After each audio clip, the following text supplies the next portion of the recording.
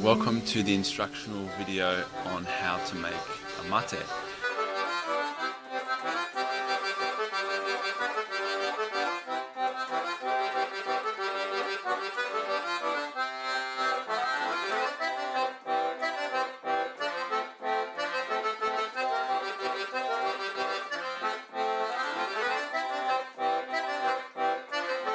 Let's get started. So you want to grab your yerba mate and your gourd, and you want to fill it to around 2/3 the way up to the top. Then you want to pop your hand over the top, flip it over, and give it a shake. And the reason why we give it a shake is for the powdery yerba mate to go up to the top and to prevent it from getting clogged in the bombisha straw.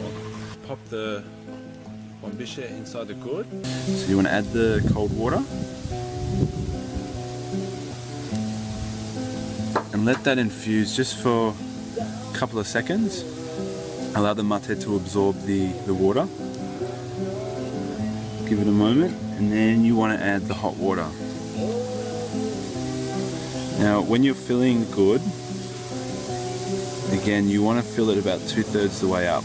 The idea is to have one side of the dry yerba mate and then the other side wet. Let's see, it's been infusing, and right about now